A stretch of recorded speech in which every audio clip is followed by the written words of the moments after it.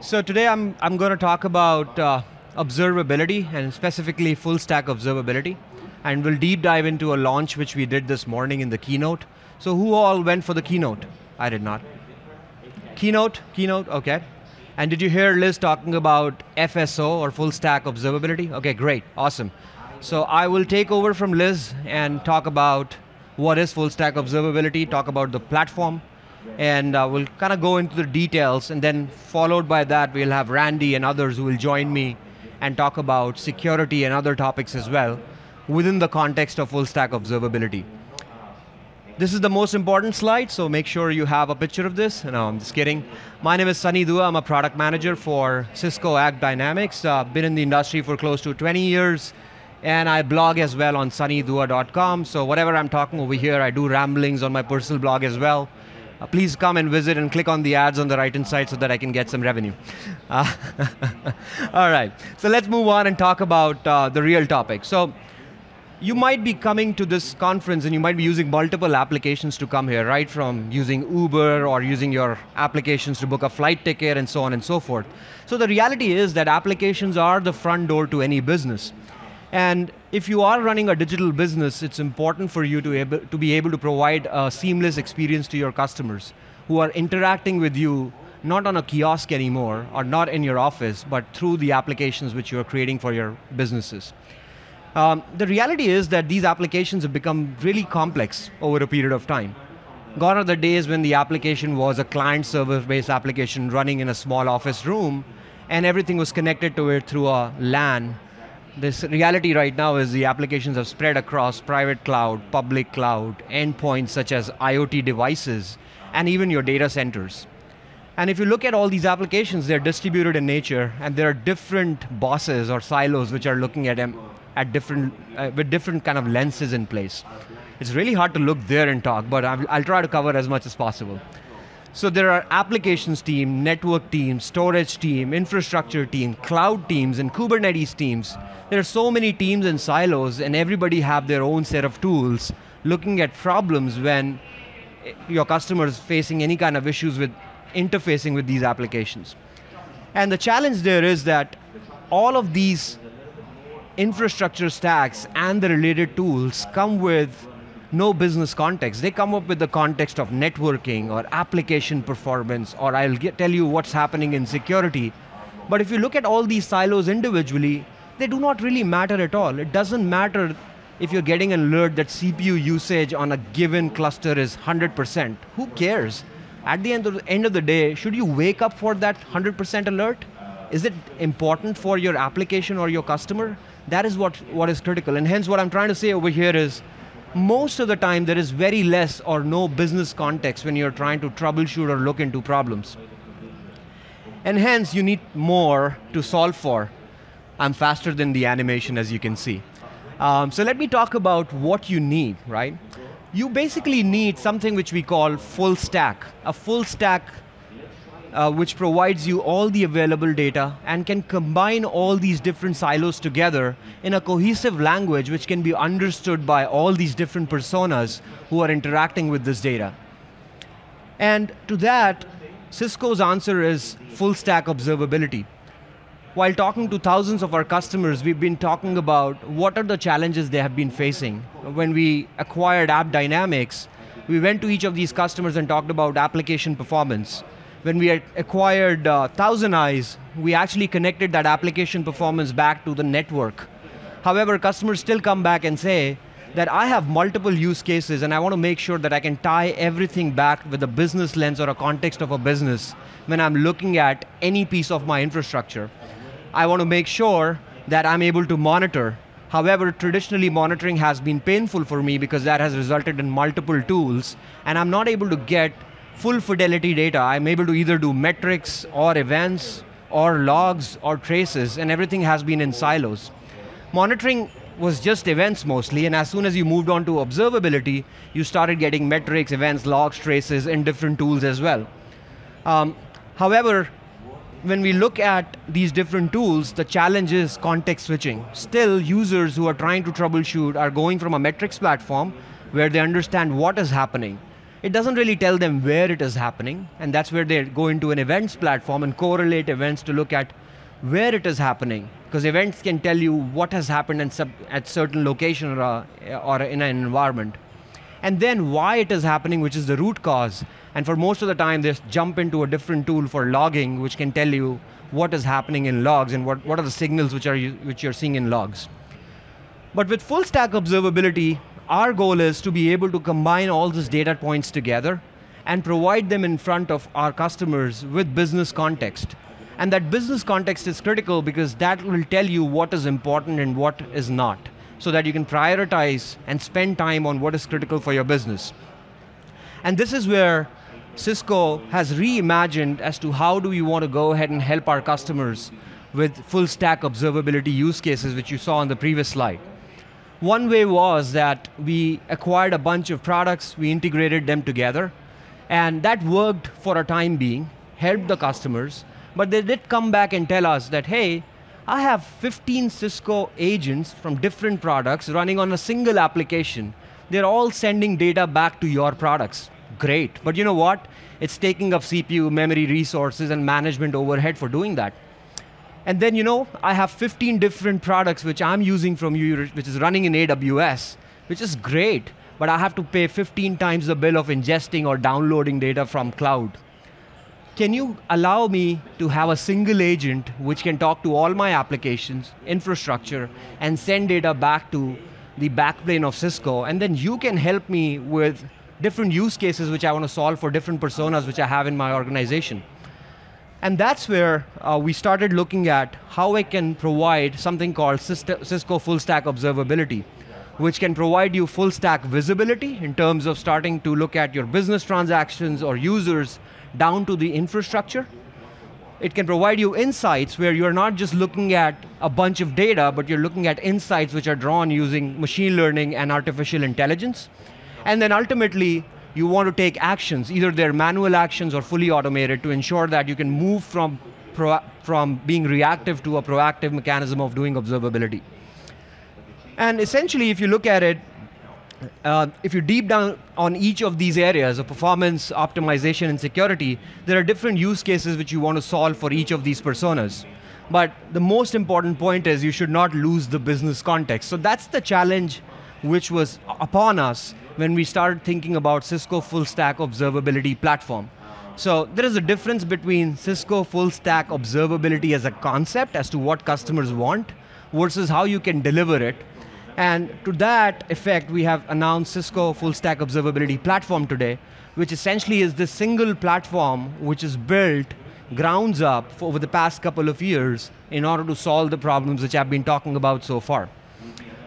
It is extremely high scale and performant. It provides a unified experience across all different domains.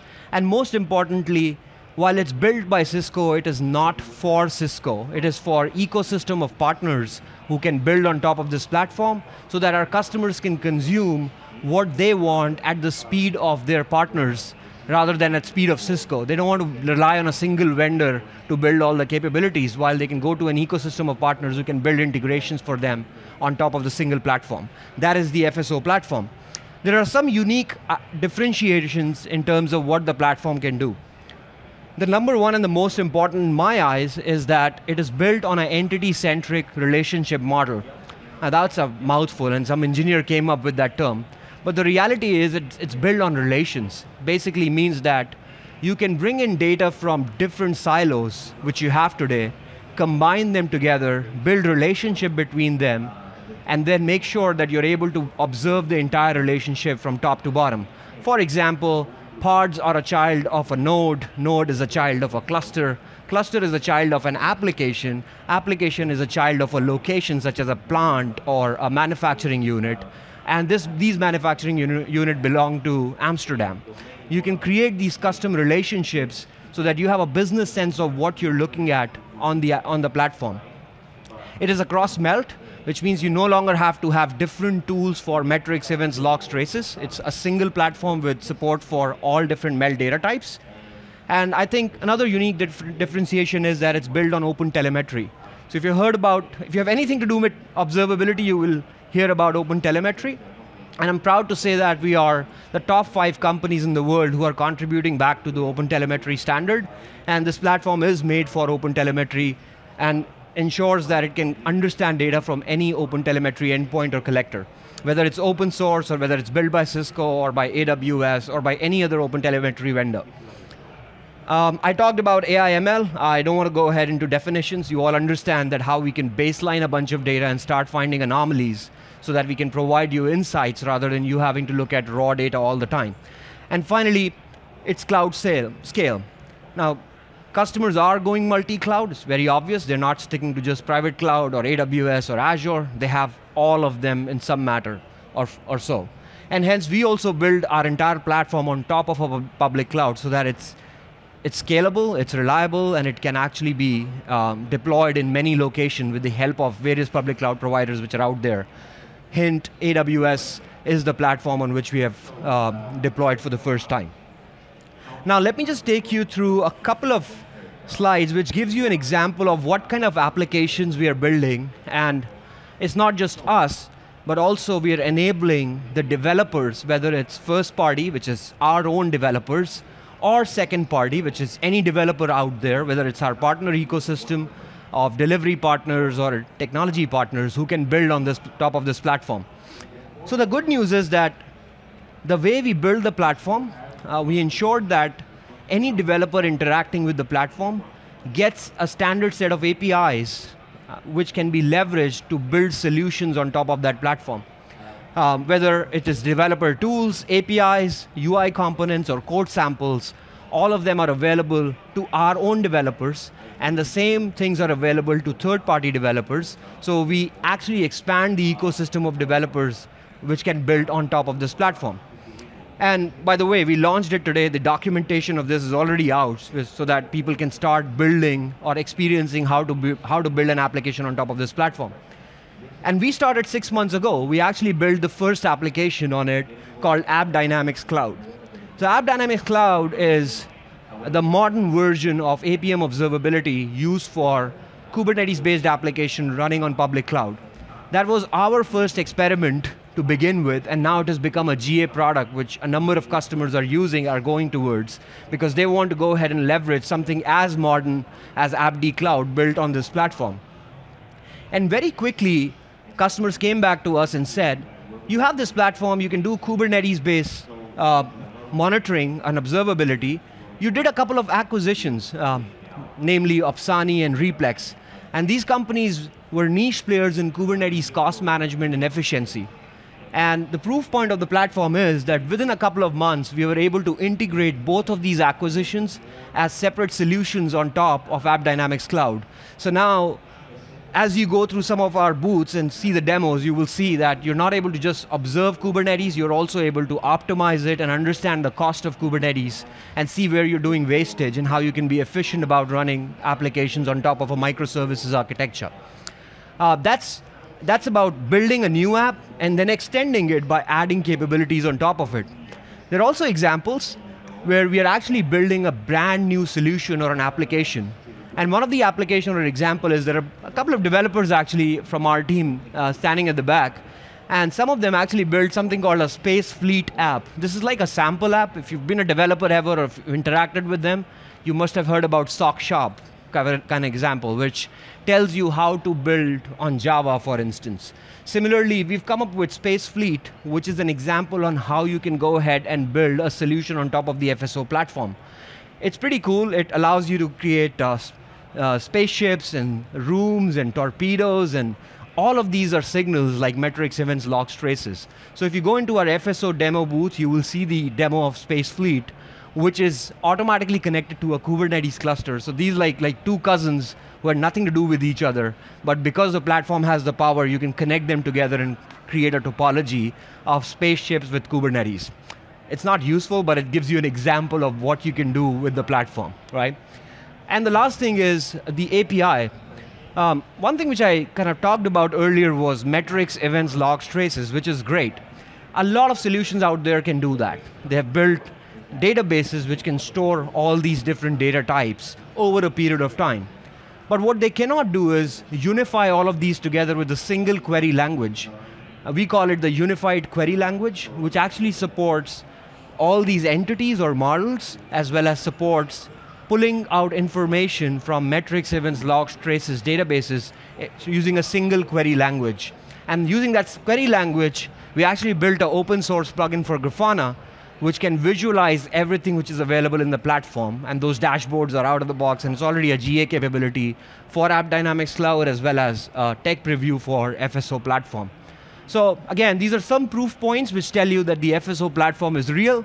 We already have applications running on top of it, and very quickly we have an ecosystem or partner group which is trying to build new applications and extensions on top of what you already have. I do have a couple of callouts, but I do have a few minutes, so let me kind of give you some details about what exactly is this solution and how it is built. If you are a developer in the room, you'll be happy to see the next couple of slides. If you're a marketing person, you would love the previous slides because they were all marketing. So here is one of the slides which talks about what goes into building a solution.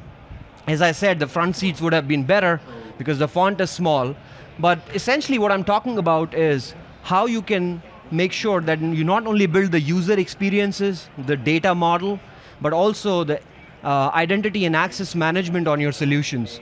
And you can define alerts or health rules on those solutions as well. So if you are creating a space fleet app and you want different rooms, you want torpedoes, you want rockets, you can define all of those entities yourself. And then on top of that, you can define if the space fleet has 4 rockets, then I want an alert, because I should always have 6 rockets. It's important to me.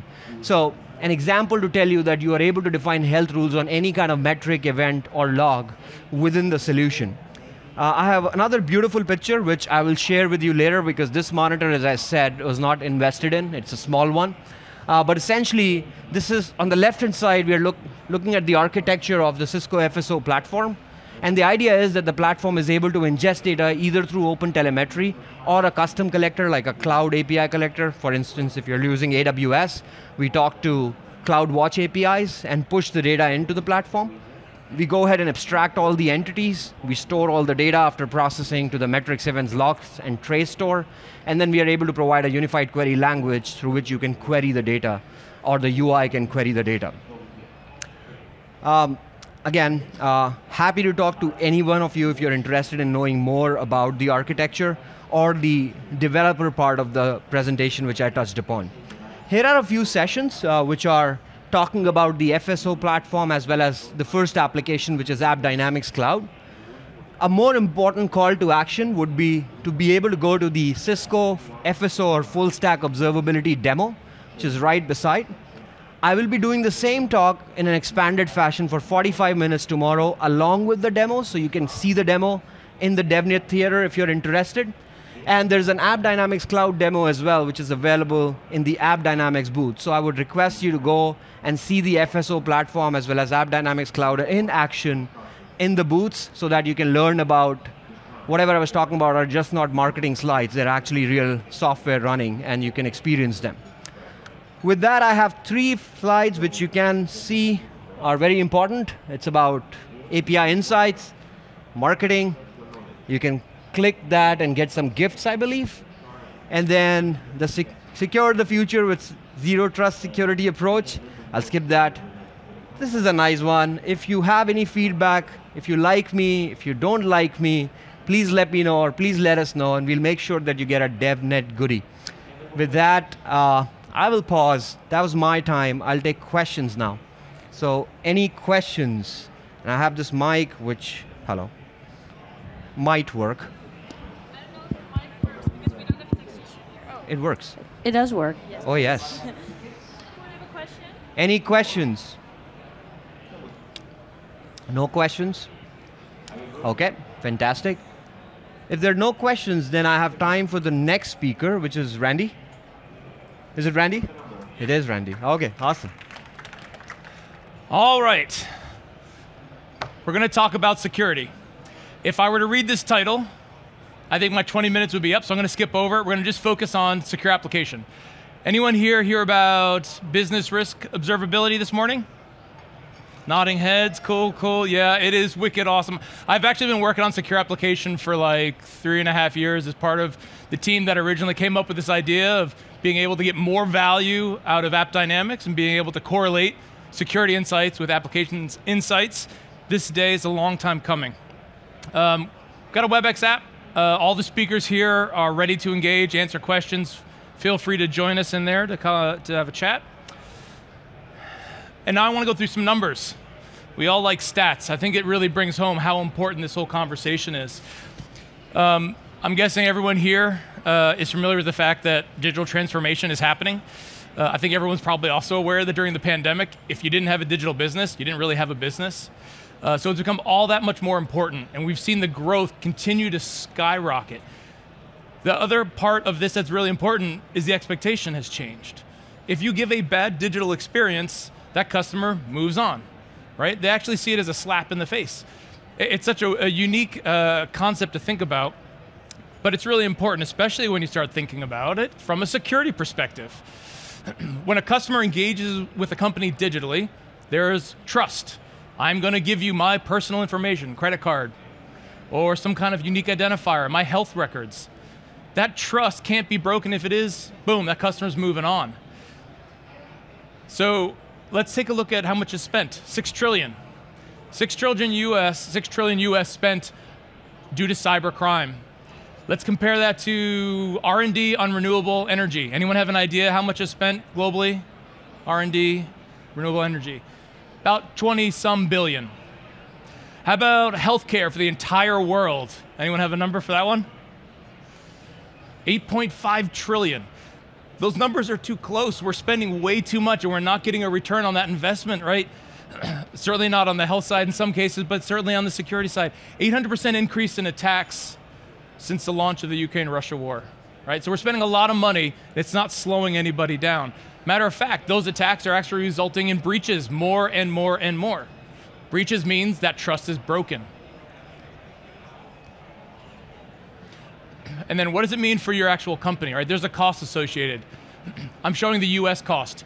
Here in Europe, the laws are stricter, the fines are higher, there is more cost associated with every breach. Every personal record loss is impact to the business, not just fines, but also that loss of trust, the customer moving on.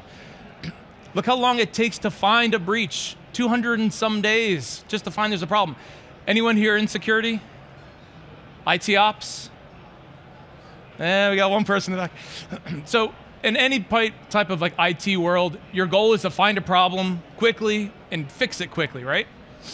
Could you imagine a time where it took you 200 some just to find the core of an issue that's going to cost your company that much money, just like that? And the other scary part about it, in about 24 hours, your data's gone.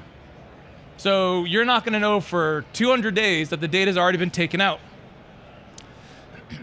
A lot of this has to do with the friction that exists between the app teams and security teams. They're not best friends. You don't see them hugging in the hallways. Why? Because the app teams want to move code faster, new features, new capabilities. Security team wants to get visibility, control over everything. So you have this like fire hose of code running out the window, and you've got security teams going, wait, I want to check that code before it ships, and the app team's like, I don't have time for that. So this constant friction needs a solution, or we're going to end up in a really bad spot. Log4j, anyone have their holidays ruined because of Log4j? Yeah, okay. More heads nodded for that than anything else so far. I think that's something that we could all get like tattooed on our arms, right? It is, or at least tattooed on our brains. What happened here was this horrible vulnerability gets announced. It's in pretty much every bit of code, everywhere that Java is being used, and the security teams have to rely on the app teams to say, where is it? Help me remediate it. And the app teams are like, well, I'm not sure where it is. Okay, that's a problem. All right, now we need you to go like rebuild your app and push it to production. I can't rebuild the app now. I don't know what's going to happen. All this friction meant it took months for a lot of companies to completely remove this extremely dangerous vulnerability from their environment. So we believe we have a solution, surprise, surprise, right? Our solution is to leverage the AppDynamics agent architecture and double dip. We have these agents, millions and millions of agents deployed all around the world in these enterprises, monitoring the health of our customers' applications. Let's stick security inside of that. right? We already have security at the perimeter, firewalls, IPS, et cetera. We've got security in the operating system, looking for operating system anomalies and things that shouldn't be there, but there really wasn't much looking at the code as it's executing. So we said, let's bake security right into that agent. And what are we doing once we're in there? We're doing 3 core things. Number 1, do you have vulnerabilities in your code?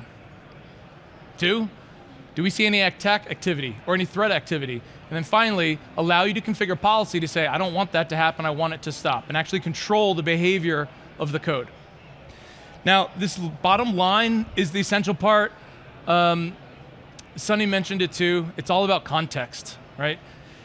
It's like if someone tells you, oh, there's been an accident, you're like, oh my gosh, that's not good, but who's involved? Where did it happen? All that context matters. Same with, hey, you've got a vulnerability.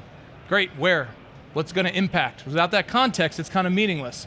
So we bring that all together because AppDynamics already has the context. So the first thing we do in regards to vulnerabilities is the agent that sits inside the code can say, all right, what libraries are you actually using? A great example, let's go back to Log4j. Someone says, it just can't exist on the operating system. Okay, that's true, but is there any code that's actually using it? Because that's where the real problem is, and we need to deal with it first. So that's what we're able to say, what libraries are actually being used. Determine what vulnerabilities are in there, bubble that up, alert you, that you can go in there and fix it. It's also constantly monitoring for those vulnerabilities. It's also monitoring runtime behavior, access to file system, network, et cetera, looking for whether or not you're actually using vulnerable code. So you can have a vulnerability, you can even load it in your app, but if you're not using the actual vulnerability, maybe it doesn't matter. Or maybe you're going to prioritize something else. So we're going to say you're using the actual vulnerable method or the vulnerable code that you need to go address. Then we're going to start looking at those runtime behaviors to see if there's any attack activity, or maybe just some threats that might be worth investigating. Are you communicating with a known bad actor? Are you using that vulnerable code that's resulting in some type of file system access? We'll bubble that information up and give you insights to those attacks. And then finally, I was saying about policy. You can control it through our policy engine. Log4j again. In this particular example, you could go in, spend a total of about 30 seconds, and any workload that was being monitored by Secure App would stop that exploit from occurring. All right? Imagine 3 months, 30 seconds. I think you guys know you would prefer 30 seconds, right? Now that's all what we already do. It's already amazing as is, but we went a whole nother level up and beyond. Business risk observability allows you to prioritize in a way that security has never done before. It's always been based off of a model of, hey, I've used, like, for vulnerabilities, a CVSS score. It's critical, it's high, I have to deal with that. Great, but again, what's the context? Do I want to go fix my cart checkout service, or do I want to go fix my health check? That's just monitoring my service availability. Service availability, probably not a priority. Cart checkout, yeah, I make lots of money from that. I want to make sure that's secure. So with business context, and bringing together the insights we already had, plus additional insights that we pulled in from other Cisco tools like Kenna, Panoptica, Talos, we now can give a complete perspective of the application context, business context, threat environment, and vulnerability insights. Bring them all together for business risk. To understand risk, though, this is a very simple calculation, right? It is, what's the likelihood that I'll be exploited? And then what's the impact if I am exploited? You need those two, simply multiply them together, and boom, you get business risk. It sounds really simple, but we have to pull from a lot of different places to be able to have a full understanding of what is that impact and what is that likelihood. And luckily, we've got access to all of that information within Cisco's portfolio. So where are the places that we are looking? This is just an example transaction of a cart checkout. You've got a user out on the internet, they can access your business transaction. All right, and let me actually back up. Business transactions, sometimes this gets a little muddy for people. It's basically the end-to-end experience that you are delivering through a number of dependencies and services. So cart checkout as an example. You might be doing one click to check out, but behind the scenes there might be 10 different services that are being spun up. There's a database pull, maybe there's a third-party API that's involved. All of that has to be looked at holistically to be able to deliver that business experience. So we take this business transaction, we look at, is it internet accessible? It is, okay, that's going to increase the likelihood of exploit.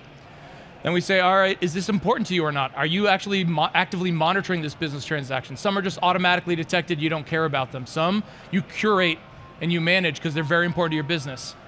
We capture that.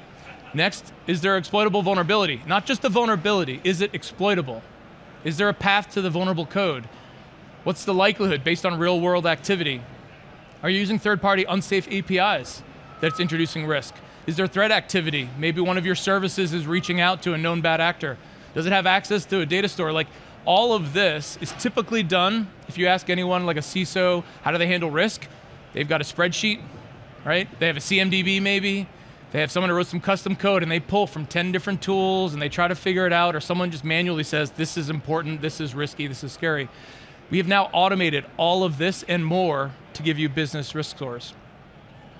A lot of the intel that we are providing that's also being announced here at this event is the integration to Panoptica for third-party API security risk insights, as well as Kenna for vulnerability insights. And we bring them all together in a completely native, behind-the-scenes way, at no cost, I should add, our kind offer to our customers. They can just go ahead and turn it on, and we're going to give them all these insights automatically, without any effort. And I'm going to go through those in a little more detail. Why Kenna? This is why. Like, CVEs are coming out at 67 on average, 67 per day. And most enterprises can remediate 1 out of 10 every month. It is impossible to keep up with the number of vulnerabilities coming. So what do? You only have to squash the ones that truly matter. Kenna helps with that. They're focused on the likelihood of exploit. And they do that through a number of vulnerability and threat feeds that they have from real world products that sit out as like sensors, collecting information about actual exploit activity in the wild. They also have a store of historical data, and they feed this all into a machine learning algorithm that comes out with the predictability of exploitability, provides insights as to whether there's active internet breaches, are there proof of concept exploit code available, are they seeing people actively exploiting it? All of that information bubbled into this Kenna score. Why is that important? If you followed the model of a CVSS score, you might actually be focusing on the wrong things. Kenna score is going to give you the ability to focus on what matters most. Here's a prime example of that. In a typical remediation model, following the CVSS approach, you're talking over 100,000 vulnerabilities that need to be remediated, just at critical or high, ignoring medium and lows. That's the typical enterprise practice. Then you use a scanner approach, and they come out, what are your high risk? They're over 100,000 as well. Using Kenna's approach, determining what's actually happening, volume and velocity of attacks in the real world, and historical data, it's 1% of all those vulnerabilities within this particular enterprise that we surveyed needed to be addressed. That's a huge time savings and prioritization savings. It also uncovered vulnerabilities that, although might have been categorized as low, needed to be addressed. The next one, API security insights. Here, AppDynamics already has understanding of all the APIs used to deliver those business transactions. We take that information, hand it off to Panoptica. Panoptica goes analysis on those and provides back insights. Tells us perhaps what version of TLS they're using. Are there any known vulnerabilities on those third-party APIs? That's an insight that most organizations don't have. So let's make it real with a little demo here. This is the AppDynamics admin UI. You can see this is the flow map. This is the overall health of an application. But what we want to dive into are the actual business transactions. As we were talking about before, that's what actually matters to understand that end-to-end experience that customers are having. We can see here this application, the patient portal was just launched. We've got a number of BTs. One of them is health records. Obviously sensitive data in a BT, but we've got business risk here we want to dig into. We can now look at the actual components used to deliver the business transaction, right? So we see a database, we see back-end APIs, and a service. On the right, you'll see the security health for this particular business transaction. We've got some vulnerabilities, there's no attacks, and that business risk is not just the vulnerabilities, as you remember before. Is it internet facing? Is there data that's accessible? All that comes together for the score. If we want to look deeper into what comprises that, we can look into the Secure App UI where we get the score and a trend over time. So if you want to identify, are we actually having an impact on reducing risk, or is it trending up, captured here? This one people love because if we go back to that whole 67 vulnerabilities found today, you really want to know, like, what are the 3 things I can actually accomplish, right, today? What can I go do? We're going to tell you the 3 vulnerabilities that have the largest impact on reducing your overall risk for that particular business transaction so you can take action now instead of getting overwhelmed. Down at the bottom is where we group all of our security insights. You can see that the vulnerabilities we have listed here. I want to dive into the second one, and this is a prime example of where Kenna starts to play into the mix. Most organizations would have ignored this vulnerability because it is low. Don't care, it's a low on the CVSS severity, right? I'm not going to do anything about it. But Kenna says, actually, based on historical data, we believe this is an exploitable vulnerability, and it's a popular target. We're seeing activity around this in the real world right now. So although it's low, you better go and prioritize this above something else. Now we can do the flip of that. Let me show you the libraries for this particular application. I'm going to go and filter it based on CVSS score for high and critical. The flip side is we've got one here that's critical for Derby, right? For the Derby library. But Kenna has done an assessment on it and said, it's actually a 29, not something you need to worry about. Focus on feature delivery, right? Your development resources are precious. If you spin them up and say refactor your app to upgrade a library, that's super costly.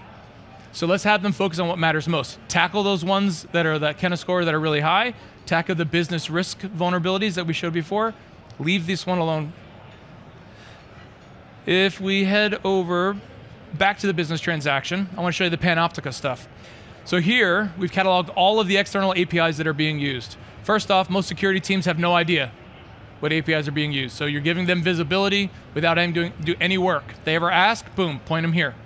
Next, when we go off to Panoptica, they're able to determine what security issues are there, and they bubble those up. In this particular case, we can see that we're using TLS version 1. Now, in a highly regulated industry, in the healthcare space with sensitive data, that's a place where you do not want to be putting your data at risk. We bubble that up right in the UI.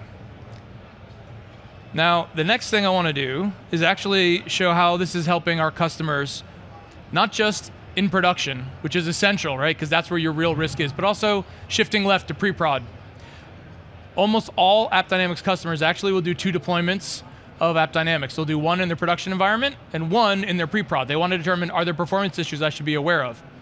And so what you can think about here is, imagine you could stop Log4j from ever making it back out into production, right? Make sure you understood what risk our developer is introducing before it ever sees the light of day. So business risk algorithms work in the exact same way, whether it's pre-prod or prod, will tell you where that risk is. And you can see here in the testing patient portal, there's a number of other business transactions that have been identified with similar risk levels that need to be handled before they move to prod. So, I work for Cisco, I work for AppDynamics, I built this product, I love this product. However, it's not just me, I promise, right? We're getting awards for the work we've done here on Secure Application. This one I'm super proud of, Gartner, #1 of Critical Capabilities 2002 for security operation use cases. That's huge, right? I think they're realizing the power of bringing app teams and security teams together is the only way to do it correctly. Giving that context is essential. And what we're hearing, I want to tell another, I keep bringing back Log4j, but again, right, burned on the brain. When we had a customer who deployed Secure App, we actually had a free offer. Once this hit, I went to leadership and I said, offer it to all customers for free, get it deployed, get it out in use. We had a customer roll it out, and the IT ops manager wrote back and said, I was finally able to sleep tonight, thank you. Right? That's the goal, is can we get IT teams and security teams feeling like they can get their job done and be comfortable knowing that they're protected and working together with a shared context. A plug, survey session, please. Love to hear feedback. I'm going to be hanging around for a while, so if you have any questions, I'm not sure how much time I have. I probably used it all plus some, but happy to answer questions afterwards, one-on-one. So thank you so much, appreciate it. Thank you, thanks. So we're going to talk about AppD Cloud for Business for all of you out there, the great big crowd. So AppD Cloud is one of our new products from AppDynamics, talking about taking cloud workloads in a cloud environment and being able to tie everything into to the infrastructure and to the business. So really it's all about how do we tie everything back to the business and make it business relevant. So real quick, as a foundation, we want to talk about monitoring versus observability. Because from our aspect, most people take a monitoring approach these days, and we want to go observability. So there's a lot of different things that go into this, and you can see them up here on the board, whether it's siloed approach versus cross-architectural, business outcome driven, metrics, reactive. What's all that really mean? How do we break that down, and what's that about? You can think of it this way. Monitoring is measuring the internal state of a system. How's my CPU? How's my memory? What's that look like? Problem is if I walked into a VP's office or a CTO's office, I went, hey, had 80% CPU today and I fixed it. He's going to be like, so, I don't care. But if I can go in with an observability, understanding how the IT environment affects the business, and I can say, hey, we spiked at 80, 85% on the server, but we got it under control before the application went down and affected our revenue, that makes a difference. That's what the VP cares about. How are we supporting that business? So what is driving observability these days? Well, first of all, 85% of us struggle to cut through all the white noise of all the data coming in. Applications have gotten extremely complicated. I'll give you an example. There is a famous amusement park that is outside of Paris. It's in Florida and it's in California. So Disney, they have an application that you can do everything in. You can unlock your room, you can pay for stuff, you can mobile order food, you can reserve things for a ride, get into the park. Everything's done through that app. For the user, everything's done for that app. For Disney, it's over 260 different applications in behind that support that one app that you're running on your mobile phone, which is amazing. But the fact is, we know that in these times with the recession and everything going on, we're forced to work and go through all that data with less resources. So how can we speed up that process and cut through that noise as people struggle with that? And interestingly enough, 96% of people say there's dire consequences if they can't figure it out. My theory is the other 4% probably don't realize that and they don't have a job anymore. So back to our Disney example, I can tell you a year and a half ago, it made national news in the United States.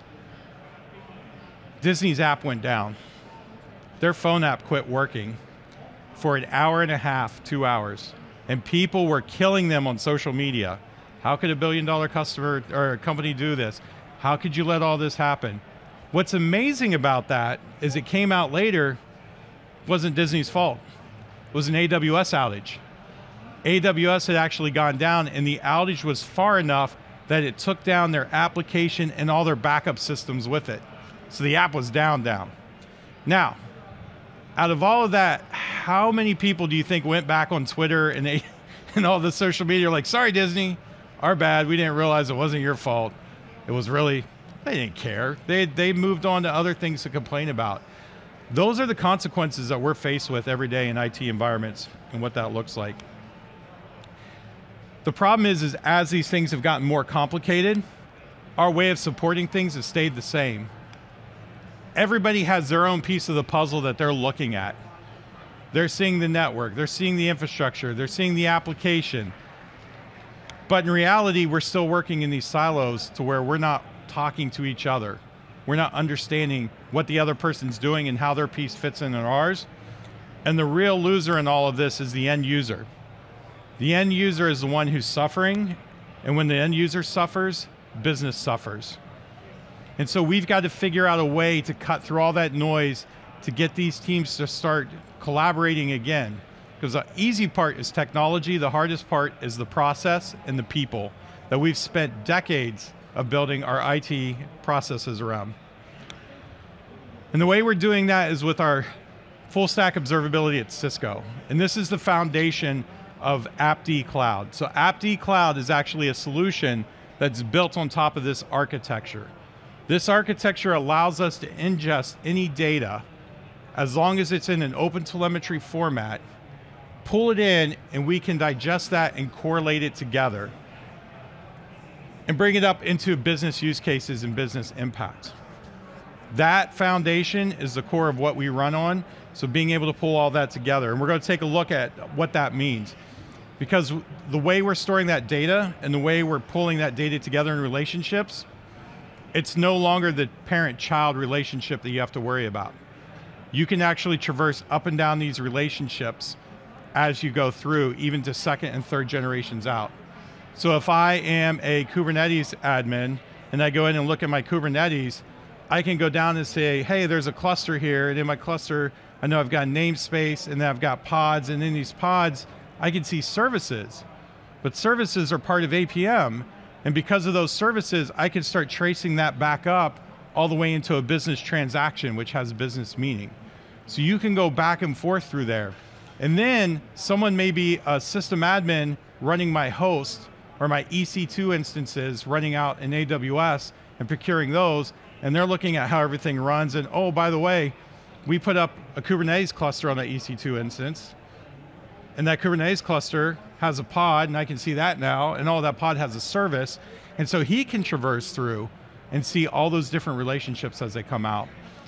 That's where the key comes in to allow your teams to start talking together. So what's this look like? So from an AppD Cloud standpoint, when you go in, you can start by looking at those application performance metrics, or you can start from Kubernetes, or you can start from the infrastructure. It doesn't matter where that piece is because you'll be able to intertwine and go there. So when we're looking at those business transactions, typical flow map looks a little different than our traditional flow map, but still the same idea of being able to see those user transactions going through. But in this case, we can do it agentless because we're using open telemetry. So I'm actually pulling these spans and traces together and turning them into business transaction to understand what the user is doing inside. On the left, you'll start to see where all of this stuff comes down in the relationship. So think of the left side as a relationship tree that I can go up and down. So in this case, I'm looking at my services inside a business transaction, but I can go down into the clusters and start looking at workloads and get down into my infrastructure. And in fact, if I dig down in and look at business transactions, you'll see I'm still getting into my pods and my hosts, my load balancers, my workloads. It doesn't matter because of those relationships that we're building automatically in behind. If you dig into those, and this is just a little further down showing more of the stuff that we're doing on the side of those relationships.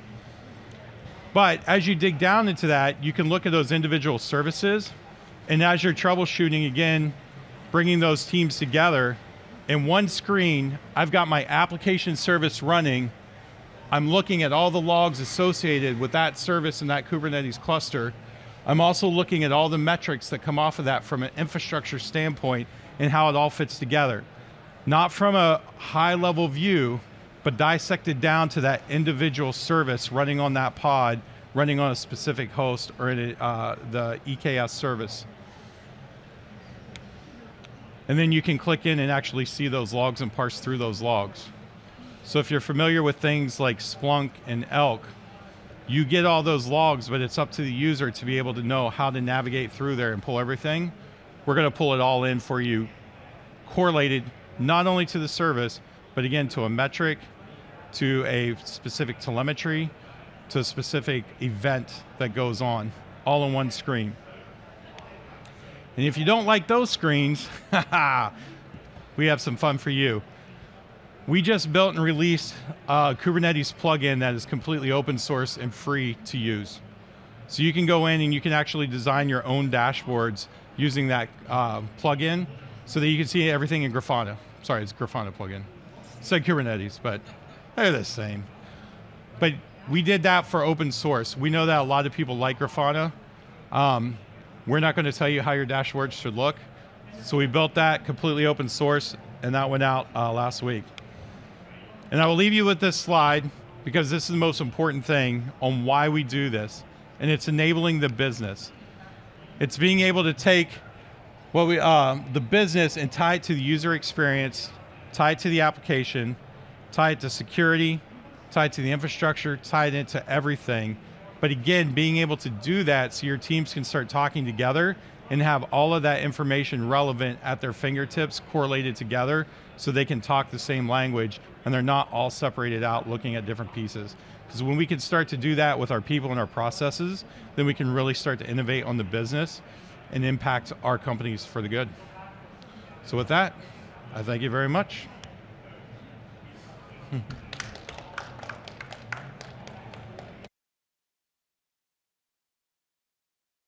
Go ahead. You mentioned it's agentless. Yeah, so The speaker before said that they should put value in the MD agents for security purposes. Yes. They're getting rid of the agents. So how does it work? Yes, so I'm glad, that's actually a great question. So for those of you that were here for the last talk, they were talking about the agents used with security. So what we're finding is there's a big rush by the industry. Everybody's like, you got to go agentless, you got to go agentless, you got to go agentless. There's give and takes with both. If I go agentless, I can pull in metrics that are exposed through like open telemetry and never have to touch the application. I never have to touch the infrastructure. I don't have to touch anything. I can just pull that data in and start doing stuff. The downside to that is there are limitations on what you can do. The first limitation would be things like we do with security. So in our security, we use the agent because it's at the framework level. It can actually block certain lines of code from running if you choose to. So it's got that deep integration that you can do that. You cannot do that with OpenTelemetry. It doesn't support that. The second thing is if you want to get deep into the code stack and understand how each of your individual threads and classes are running and how much time they're taking, in that case, you need an agent to be able to pull that because OpenTelemetry doesn't support pulling in that metadata right now. The community's working on that, but it's not there. So for that reason, when you come in, and usually like when I go in to talk to my clients, the first thing I'll say is, are you using this for operations and a production, or you want your developers to use this? Because if you're talking operations and all that, I can pull this in really quick. We can get you running with the OpenTelemetry, no agents needed. But if you're talking my developers need to see that, okay, that's a different story. Let's talk the AppD agent. Now, eventually you're going to see these two merge into one so that you could run it all in the same platform, and then you can make those choices of saying, hey, yeah, I need an agent out here to do this kind of stuff, or I'm going to put security out here, but I don't need agents over here, so I'm just going to pull it in through OpenTelemetry. But it's a give and take, and it's really based on what you're trying to accomplish in your environment and what you're really wanting to do. I mean, that's really what it comes down to. So it's a give, like I said, it's a give and take on the functionality on, do you want to go with no agents and not touch anything, or do you want some added benefits of being able to get a little deeper dive into the application stuff? So hopefully that answers your question. So perfect. Any other questions? No? Good? All right. The title of today's Lightning Talk is Leveraging Open Source to Deepen Your Application Insights and Cloud Infrastructure Visibility. But if you want a too long didn't read title, it's OpenTelemetry. So what we're going to talk about today, we got a really short agenda. We're going to do a quick intro and overview about OpenTelemetry.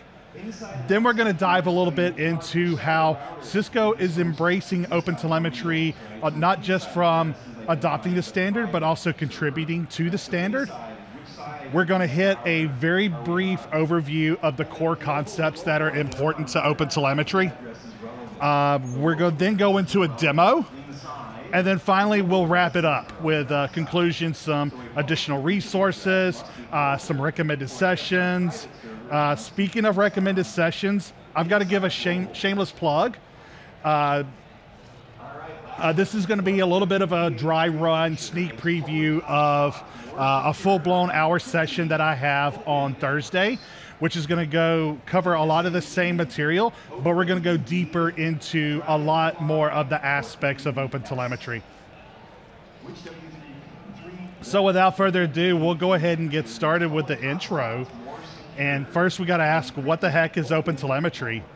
So to kind of set a little bit of historical context, you know, it really started to evolve during the advent, I like to call it the advent of the microservices architecture craze.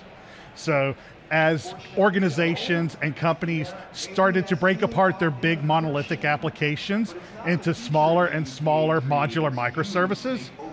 This resulted into a massive amount of telemetry data that is generated now by all of these different services that have been decomposed and broken apart. And sure, you know, there was also a lack of a standardized data format, you know, for sending data to an observability backend. So if you wanted to switch your observability backend, you had to uninstrument your application, install new agents, reconfigure your instrumentation, load it into a new observability backend, then go through and rebuild dashboards, rebuild everything from the ground up, and it was quite honestly a whole lot of work. So the goal for OpenTelemetry is to provide a set of standard and vendor-agnostic APIs, SDKs, and tools to be able to manage observability data and send it to your backend of choice.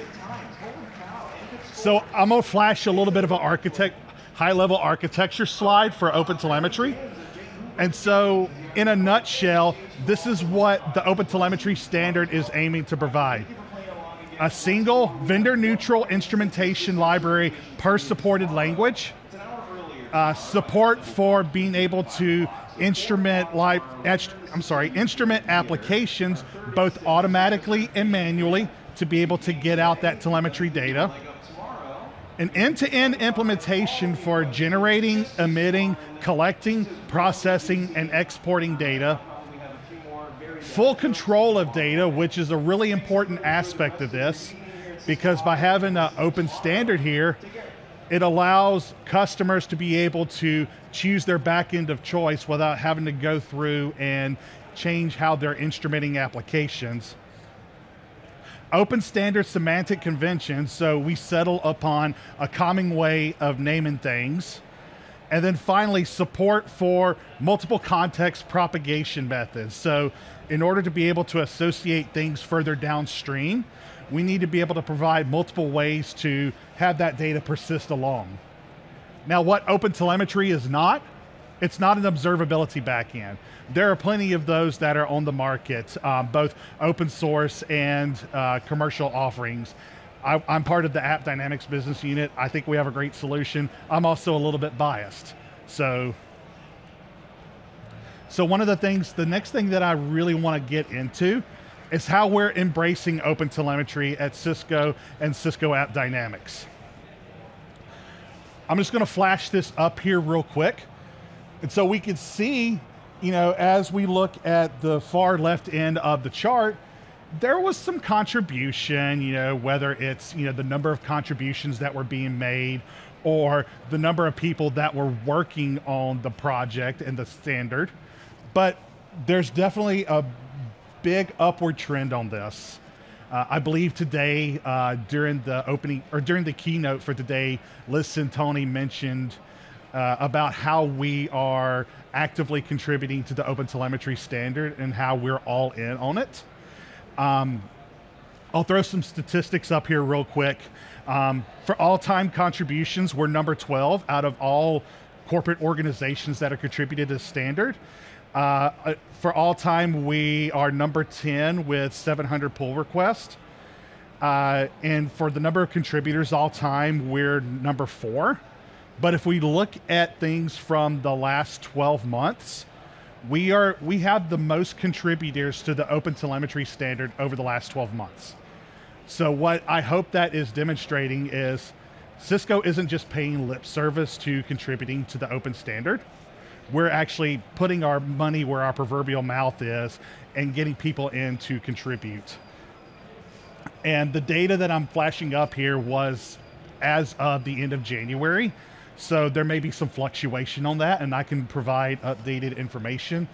But as of around the end of January, we have 15 members who are established within the community, 6 people who are project approvers, and then 1 project maintainer. And then I'll also list a number of the contributions that we have made to the OpenTelemetry standard, such as OAuth 2 authentication, HTTP instrumentation for both Apache and Nginx, JMS metric insights, container resource detection. I won't read the whole list, it's right there, pretty easy to see.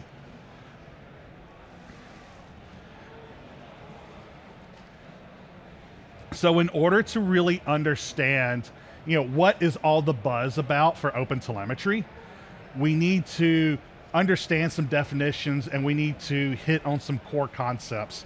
The first one being, what the heck is observability? So you can ask 10 different people, you get 10 different definitions, but this definition right here is from, I believe it's from the OpenTelemetry website. So what observability does, it allows us to understand how a system is behaving from the outside by letting us ask questions and ask for information without understanding how the inner workings of a system work. So in order for that to happen, that system has to be able to spit out telemetry information, metrics and logs and traces to be able to understand how is it working, infer and understand, how that system is performing without being intrusive into the inner workings of a particular system. What observability is not, it's not monitoring.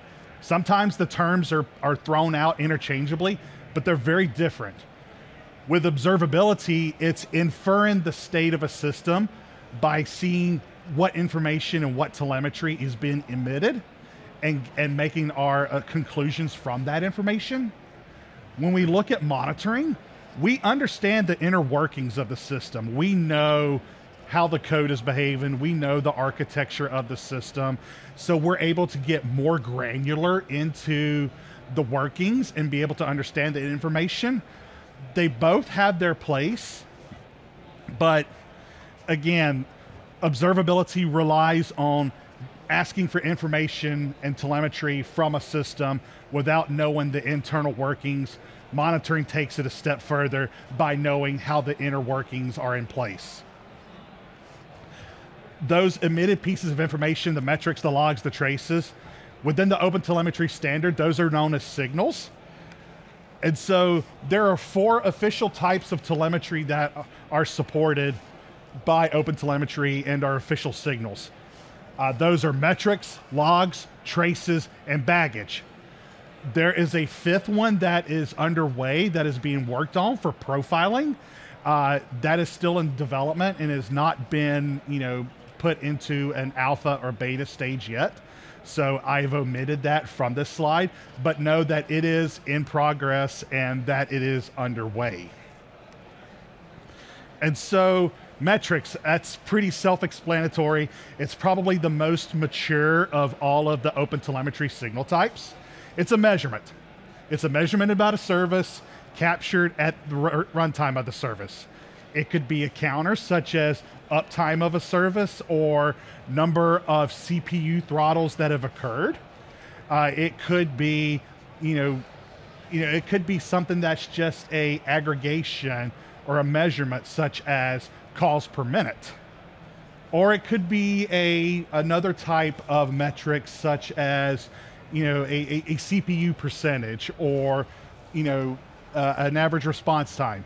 Metrics as a signal type within OpenTelemetry are in a mostly stable state because it's pretty cut and dry. There are some edge cases and some edge scenarios that are still being actively developed and actively worked on because they are, this is a continually evolving standard and a continually evolving specification. But for all intents and purposes, it's a stable signal type. The next one is logs. Logs are probably the most popular signal type for organizations when they're going through and triaging issues because it's a record of exactly what happened at a specific point in time. It's time-stamped and there's associated metadata that comes with that particular timestamp. And it's in that metadata that tells us exactly what happened at that point in time with that service. You may have heard reference to the MELT stack. MELT being an acronym for metrics, events, logs, and traces. In the case of the OpenTelemetry standard, events are just a very specific type of log that follows a very specific set of semantic conventions. So events and logs, for the purposes of OpenTelemetry, are one and the same. And any data that comes into a system that's not a trace and that's not a metric is assumed to be a log, just by pure process of elimination. And I keep mentioning traces, so I should probably explain what it is. So it's just a record of paths that are taken, by requests that are made into a distributed system. This helps us identify where bottlenecks are occurring. This allows us to actually break down which segments of our particular application are causing our bottleneck and our performance problems here. And so, by this, it almost becomes hierarchical, and it comes into that parent-child relationship. So traces have one or more logical units of work that are called spans, and there's at least one span for every trace that comes in, but spans can have 0 or more child spans. So think of it as, if you want to look at a good analogy, think of it as a segment in a network path. So if you're traversing from one router switch to another router switch, that segment could be treated as a span in the context of OpenTelemetry.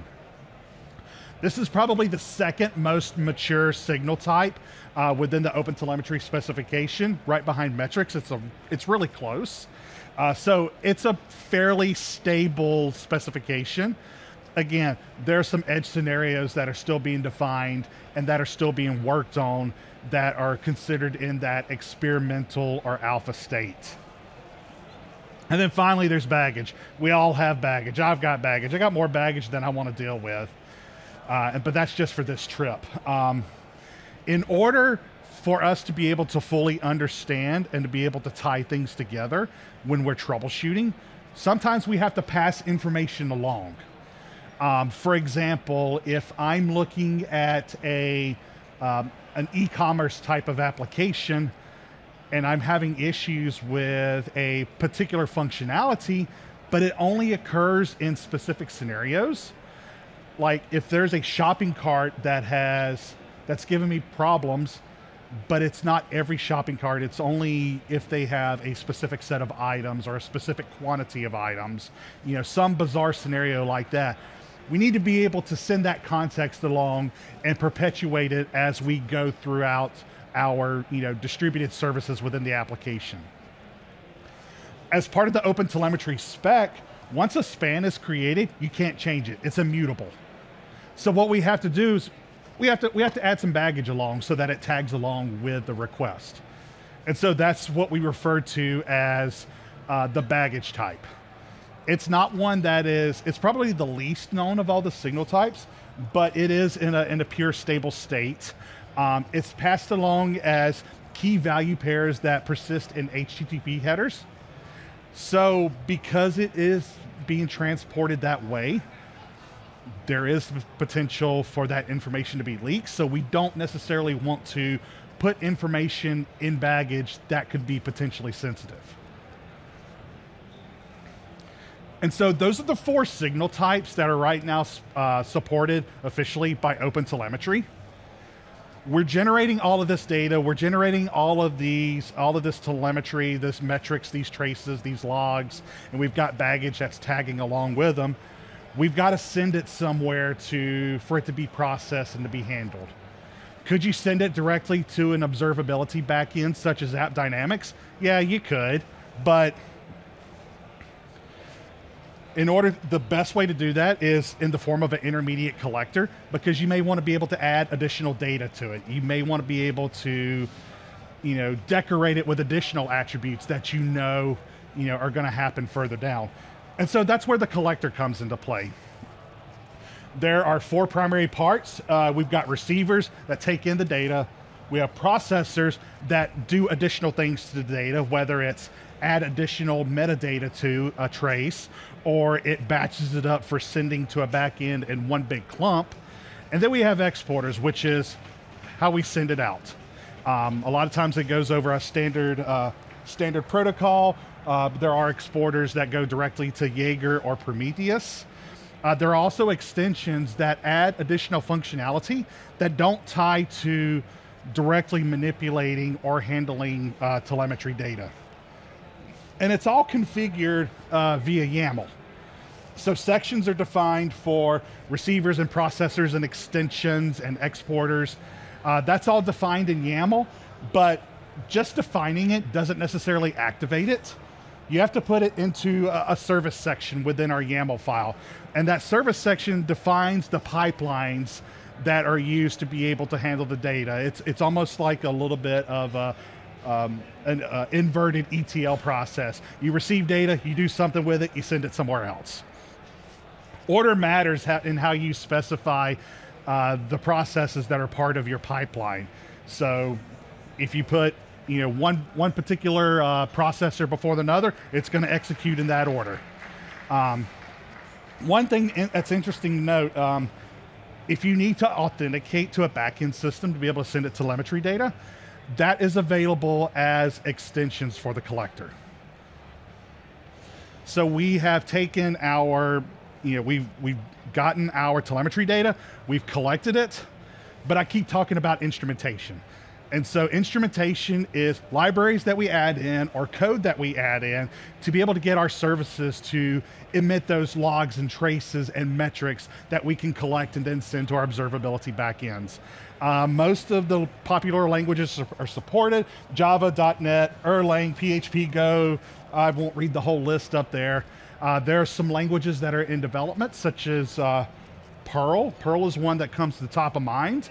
But if you work with an obscure language that's not supported, you're absolutely free to go and build your own SDK and add your own code to collect that telemetry data. That's what the spec is for, and it's kind of a cool thing, especially if you're if you like to tinker with code. And so I have demos up here. The first thing that I want to show is there is an official demo that is supported by the OpenTelemetry group. There's the URL to it. It's just a redirect to the GitHub repo that hosts the official OpenTelemetry demo. I've got it in a convenient QR code format, so you can just scan and go. And in that are examples of how to do it within multiple languages. So there's a lot of services that are written in Go, some Java, some Python, and it's a really good resource if you're wanting to get a good introduction to OpenTelemetry. And so this right here, this was a screenshot that I grabbed from an AppDynamics controller of what a purely instrumented application using OpenTelemetry looks like. It's going to look a lot like other, what you would see in other observability systems. But again, this is going to reinforce how AppDynamics and Cisco are both embracing the OpenTelemetry standard and specification. And what I want to do real quick before we wrap it up is just to show a sample application of what we were just looking at on the screenshot. So this one is a modified version of the Google Hipster Shop demo. So someone pulled out all of the Google specific instrumentation and replaced it with OpenTelemetry. So we took that, I am not sharing, am I? Why am I not? Okay, so I will, there we go. So we have a specific implementation of the Hipster Shop demo that goes in, and we ripped out all of the Google specific instrumentation and replaced it with OpenTelemetry. It's a fairly standard, deployment within Kubernetes. We have microservices, multiple languages. But what I want to call out is, what I want to call out is this was the collector that was set up before, where we went in, by default, we are sending data to Jaeger and logging to standard out within the collector. And literally just by going in and adding in some processing, and another exporter, we were able to take that same telemetry data that's being generated and send it to a different observability backend, such as AppDynamics.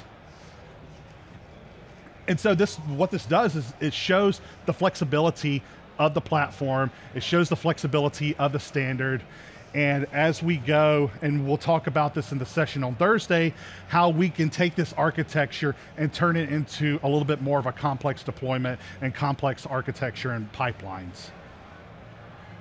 So let's wrap it up because I'm actually running late, so I'm sorry. I want to flash up some additional resources. Some really interesting blogs. You have the open telemetry documentation. There's a really great weekly newsletter called Ollie News, o11y.news. The primary author of that is Michael Hasenblas from AWS. Then we have below it a more advanced topic around building your own open telemetry collector. And then finally, again, reference the demo application that's supported by the open telemetry group. Recommended sessions. I have to pitch my session again, Thursday, 2:15. I'd love to see you there. A couple of other sessions that would be really useful and good for observability. There's one on Thursday after mine, which is Observability Starts Here.